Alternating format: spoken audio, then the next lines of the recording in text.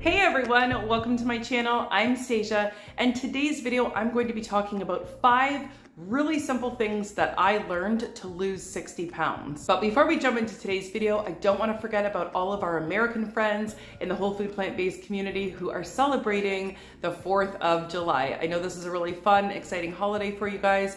Here in Canada, it's July 1st, which is Canada Day for us.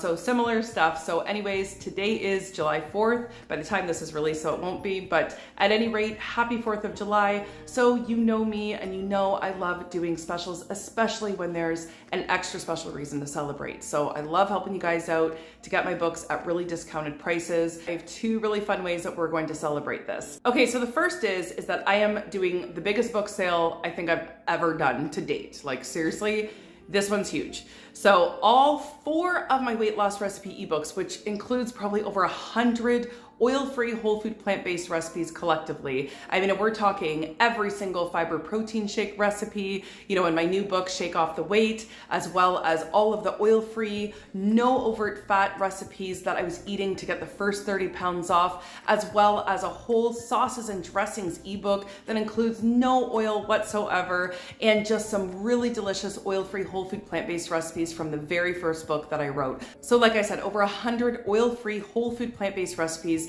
to help you get started on your health and weight loss journey are going to be on sale for the next 48 hours only. That is that all 4 of my books are going to be on sale as a bundle package for only $15. Yeah, so let's do the math on that. That means that each of my books are less than $5 a book.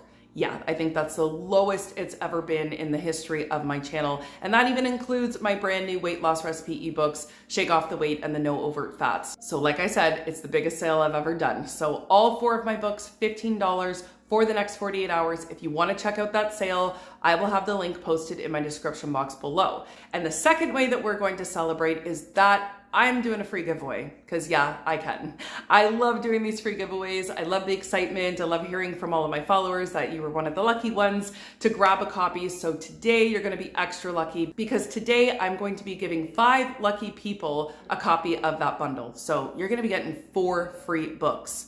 Yeah, so anyways, feeling extra generous, super excited to do this. So if you want a chance at that free giveaway, then same thing, go down to my description box below, click the link, it will take you to the bundle and you're gonna have 4 free books. So anyways, good luck to all of you. Happy 4th day of July, and let's get into this video. I've got 5 really good things to share, so let's kick it off with the first one, and that is that calories do matter. Now, this does not mean that we need to let calories rule our life or, you know, be on some type of restrictive diet or even count our calories. It just simply means that we need to respect calories. And I personally follow a whole food plant-based diet, and I think oftentimes in this community there's a lot of misconception and confusion over calories. For whatever reason, there's some like negative connotation attached to counting calories in this specific way of eating. Don't really know why, because in my opinion, it's just another tool like anything else to help someone get to where they're needing to go on their weight loss journey. Some people find it helpful, some people hate it, you know, so it's really just a matter of preference. But I personally don't think that it should be deemed, you know, a good thing or a bad thing. It's just another weight loss tool. Now, I personally didn't count my calories to lose 57 pounds. I didn't count calories at all. I think only one time for like a span of 3 days for you guys to just give you an average of what I was eating, because I literally had no idea and so many of you guys wanted to know.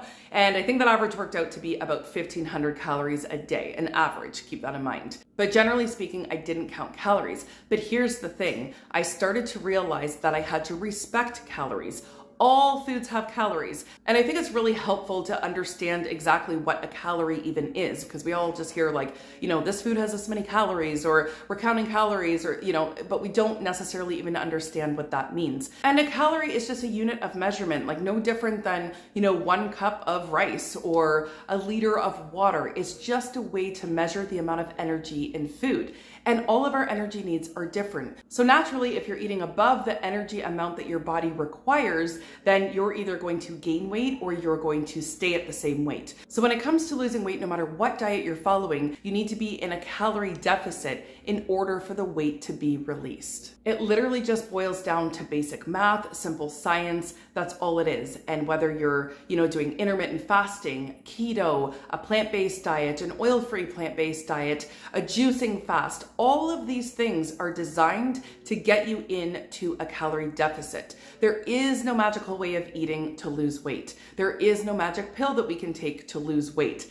If someone tells you that, you can eat as much as you want, unless we're talking like water or like non-starchy veggies for all your life, it's simply not true. There's always going to be a limit for each of our individual needs. And for me, when I was losing the 60 pounds, I was also super confused about that. And that's why I wanted to make this one of my #1 points to talk about, because I came into the whole food plant-based diet really thinking that calories didn't matter. We don't track calories here. There was just so much negative buzz over calorie counting or just calories in general. It was almost like, a taboo thing that you don't talk about in this community. So I really fell into this belief that calories didn't matter for whatever reason in a plant-based community, and that I could eat as much as I want and I was still gonna lose weight. And I'm gonna get into that a little bit more in one of my next points. And it actually prevented me from losing weight for a really long time until I finally understood that calories do matter. And even if we don't track them, we do need to respect them. Okay, so moving along to my next point, and this one is also really, really important.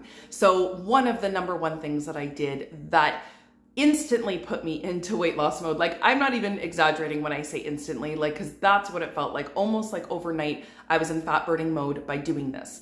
And that was by removing my overt fats out of my diet. Now, this may not be for everyone. And I also want to say that you don't necessarily even have to fully remove them like I did, but I would strongly recommend, if you're struggling with losing weight, by at least reducing them and see if that gets things moving for you. So for me, once I removed, the avocado toast out of my diet, the oils out of my diet. I mean, I was already following an oil-free diet, but for some of you out there, if you're not, that's something that you could really try doing, because oil is so calorie dense and it really doesn't add that much to, our meals. We can actually cook without the oil, and it just means that you're reducing that overall calorie intake, and you can eat those calories, instead of using oil. So anyways, that's another huge one. Nuts and seeds, I also removed those out of my diet just because they were so calorie dense. And oftentimes I was using a lot of heavy like nut and seed based dressings and thinking that I was doing amazing because I'm having this massive salad, I'm having this really healthy dressing, which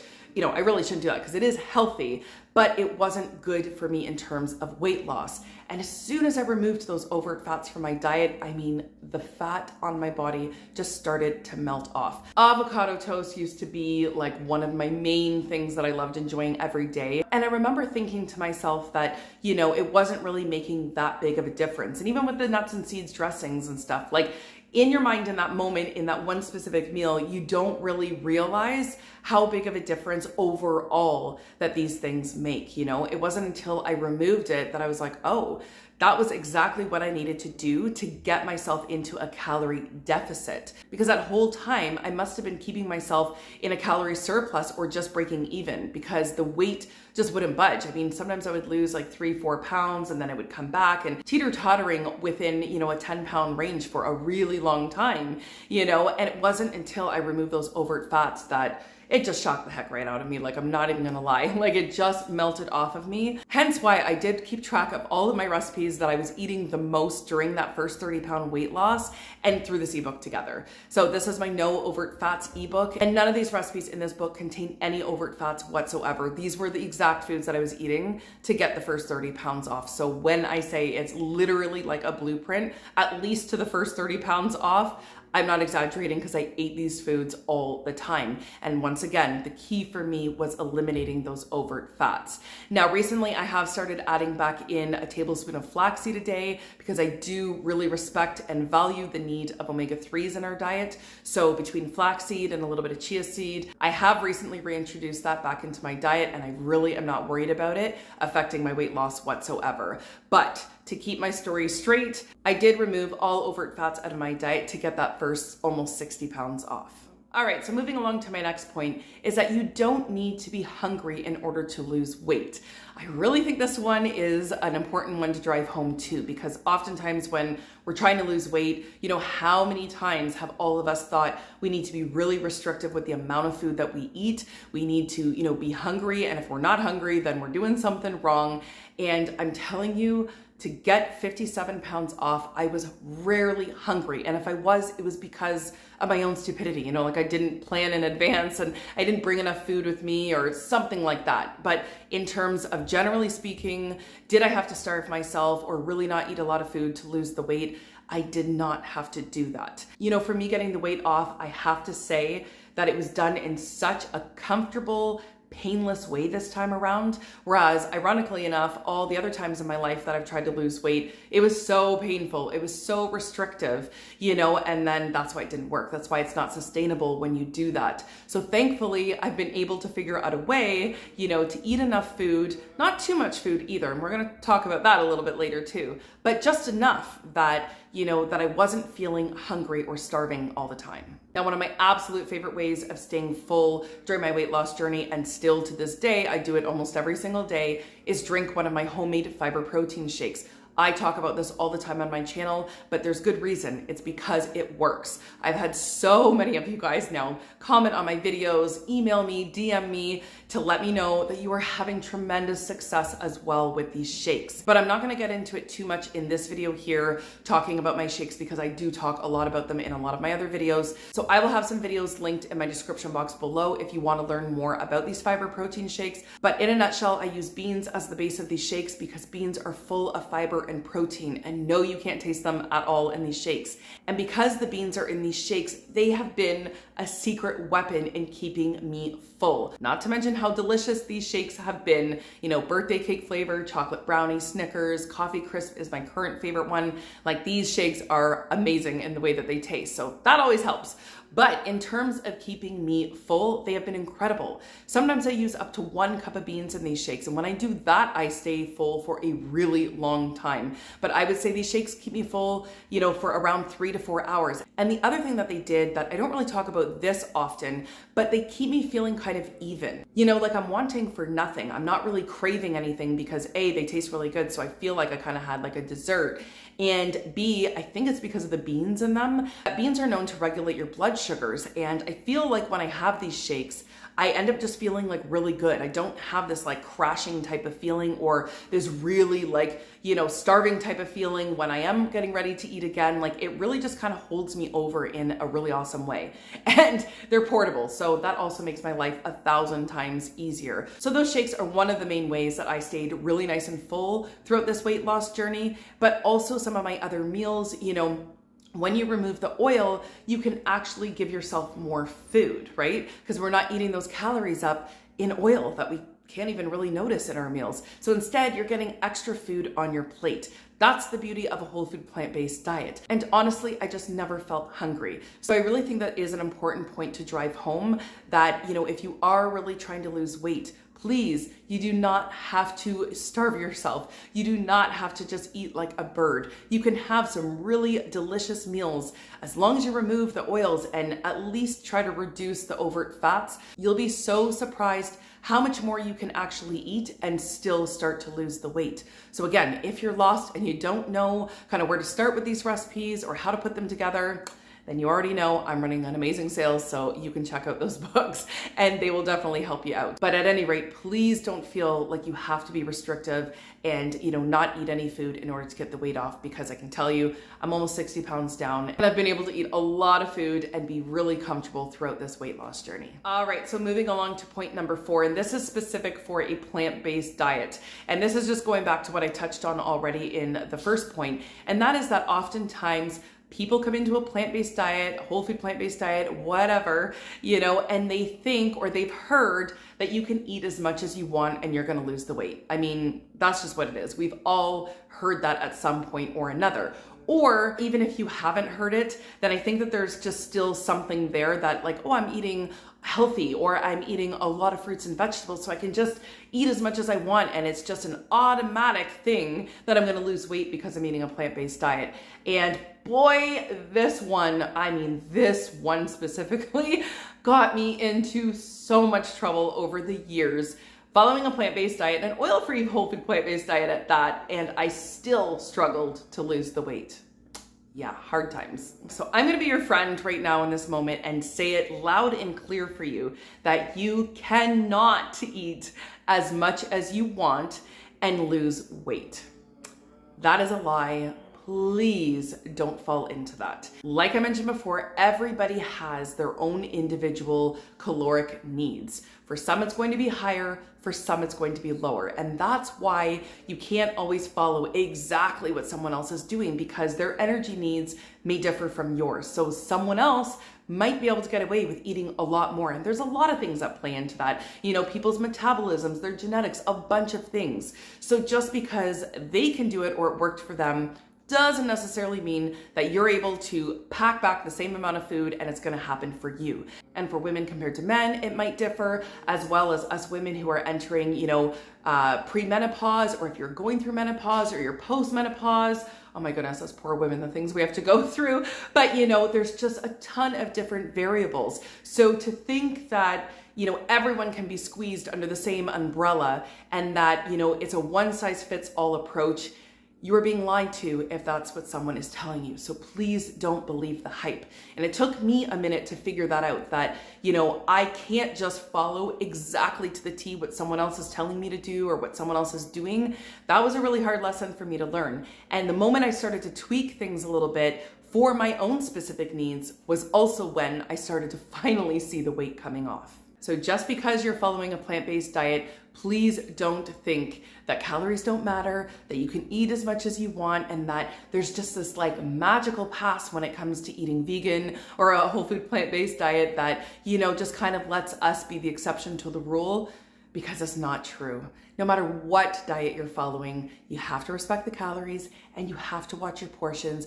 Have to figure out what your body needs in order to be in fat burning mode, because it is not a one size fits all. So yeah, sorry to break the news to you, but just because you're following a plant-based diet doesn't automatically mean that you're going to lose weight. Okay, so that brings me to my last point, and this one's a little bit of a, you know, different one. I don't know if I've ever really talked about this point on my channel, but it is something that I've been thinking about lately, because oftentimes when you're following an oil-free whole food plant-based diet, there's this other idea that, you know, it means that you have to eat all of your meals in volume. You know, that this is kind of like a volume eater's paradise, and that we eat large portions because we're not using oil. And you know, it's just kind of what you do when you're following an oil-free whole food plant-based diet. And there have been times even in the past, like even before I really kicked off with my weight loss journey, like I'm talking years ago, you know, some people would be like, oh, Stasia, you know, you're not really eating a lot in that plate, you know, something that I showed. And I always thought that that was a little bit interesting to me. Now, I do keep in mind that, you know, if I'm showing you guys something that I'm eating, that it's just, you know, a snapshot of that specific day of what I'm eating. But here's the thing, is that, again, we have to learn to listen to our body and our body's needs. And our body's needs are always changing day to day. So, you know, that's why calorie counting can be a little bit of a gray area, because every single day our calorie needs may change. You know, we may have been busier today than we will be tomorrow. We could have been on the couch all day yesterday, but out running errands all day today, or we hit the gym, or, you know, just a bunch of different variables, once again, that will ultimately change what our calorie needs are for the day. So when it comes to eating food and the amount of food, that too can vary. And I feel like sometimes people think that they need to eat a ton of food, because often that's what we see, and actually one of the benefits of a whole food plant-based diet. But I'm gonna kind of talk about the reverse. You know, I still think that there's something to be said about respecting your body and listening to your body. And if you really don't feel like a ton of food, don't eat a ton of food. You know, I know that sounds really simply put, and I don't mean to say it in a patronizing type of way. I am speaking out loud even for myself. You know, these are things that I literally had to say to myself that once again, there is no box I need to squeeze into. If I'm not particularly hungry at, breakfast or lunch or dinner, it doesn't really matter, that I don't need to force myself to eat a lot. I may not be hungry for multiple reasons. And then probably my next meal, I'm gonna make up for that. So, there's this ebb and flow of what our calorie needs are, and it's gonna forever be shifting. So don't feel like you need to have a massive amount of food, or don't feel like you also need to eat a tiny amount of food. I think that the goal here is to really figure out the perfect amount of food for you. The perfect amount of food that's going to carry you until your next meal and not have you feeling ravenous an hour later, or not have you, snacking or grabbing for foods that you really don't want to be eating because you're on a health and weight loss journey. So I think what my main point is that I wanted to drive home here is that a lot of times in an oil-free, whole food, plant-based diet, we see a lot of things done a certain way, or we hear about a lot of things done a certain way, and we think that that automatically has to apply to us. And I just think that there is a lot to be said about, following your own path and figuring out what works for you. I mean, pulling the best parts out of, this doctor's recommendations, or this, Facebook group recommendations, or, your best friend that killed it and she lost a ton of weight and her recommendations, and figuring out of those recommendations what truly is going to work for you. Because if it's not something that you can see yourself doing long term, then it's not going to be sustainable anyways. So I really am a huge advocate, after experiencing my own health and weight loss journey and having to tweak so many different things, that figuring out what works for you is the best way to do it. Eating the foods that you love, not choking down foods because somebody else said this is amazing or this is what I ate. Tracking calories or not tracking calories, totally a preference thing. Exercising or not exercising. I personally didn't exercise for the first 60 pounds. I didn't exercise at all, and I'm not proud to say that, but that is the truth, and I still got the weight off. Being fully plant-based, or just starting to increase your fruits and veggies. There is a place here for everyone. Some of you guys just might be curious, or just really wanting to, increase your fruits and vegetables because you've learned that there's a strong need for that, for longevity, for our health. Everyone has their own place of where they are, and I think that that's okay. I honestly think it's okay, and I think that everybody should be respected no matter where they are on their health and weight loss journey. All right, guys, so I'm gonna leave the video here. I really hope it wasn't too long. I can be a chatty Cathy sometimes, but I'm just so passionate about, an oil-free, whole food, plant-based diet. I'm so passionate about teaching you guys, some of the things that I've learned along the way, getting almost 60 pounds off, because I know that there is so much confusion, especially within the plant-based community, over do this, don't do that, use oil, don't use oil, count calories, don't count, your head can explode 1,000 times over. There is so much controversy, and I really don't know why it's like that in this community. It's really too bad sometimes, because sometimes it's just really, fine details that people get into big arguments about. And again, we're all different, so we all can do things a little bit differently, and that should be okay. But anyways, if it's your first time landing on my channel and you're also on a health and weight loss journey, then I'd love to have you stick around. So don't forget to hit that subscribe button on the way out if you want to get all my future videos. Most of the time it's, tips and tricks like in today's video, and all my recipes that I've eaten to get the weight off, and all the food that I'll still be eating to get the rest of this weight off. So I promise you it's worth subscribing for. You won't want to miss it. And again, don't forget about that awesome 4th of July book special that I'm running right now. Crazy, crazy deal. So if you want to check that sale out, again, all 4 of my books, over 100 recipes for only $15. So I will leave the link to those books in my description box below. Thanks so much for watching, everyone, and we will see you all in the next one.